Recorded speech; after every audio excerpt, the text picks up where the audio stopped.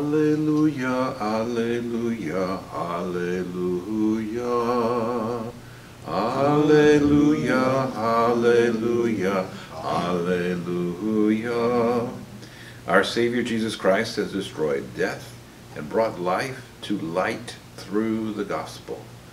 Alleluia, alleluia, alleluia.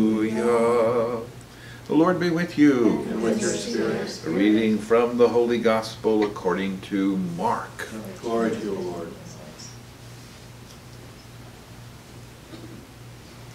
Jesus withdrew toward the sea with his disciples.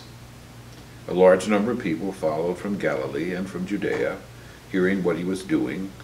A large number of people came to him also from Jerusalem, from Idumea, and from beyond the Jordan, and from the neighborhood of Tyre and Sidon.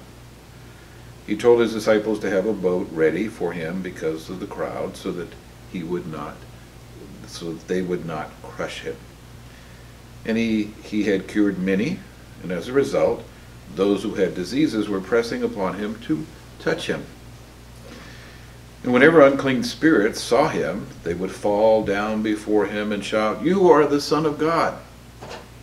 He warned them sternly not to make him known. The Gospel of the Lord. Praise to you, Lord Jesus Christ. It's a very human gospel. And the description of the crowds really pressing on Jesus even to the point of crushing him. And you can imagine him sitting in a boat on the seashore talking to the people as they are on the shore listening to him. I guess part of the invitation, I think, of the gospel is, are we approaching Jesus with the same kind of fervor and, yes, need as the people of his day? Because it's the same Jesus that's with us now. And the miracles he performed now, he's performed then, he's performing now. And those miracles are meant for us.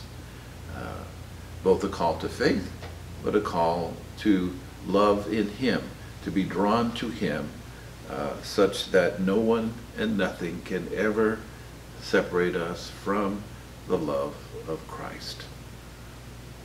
Let's pray for that grace during this Eucharist.